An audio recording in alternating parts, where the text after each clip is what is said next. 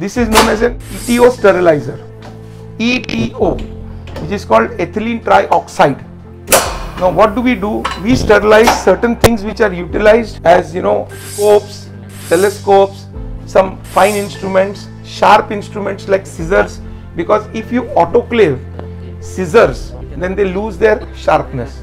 So we sterilize some of the instruments which are delicate in this sterilizer, and all instruments which are used for keyhole surgery, such as the telescopes, and for neurology the telescopes, flexible scopes, small fine instruments are sterilized in the ETO sterilizer.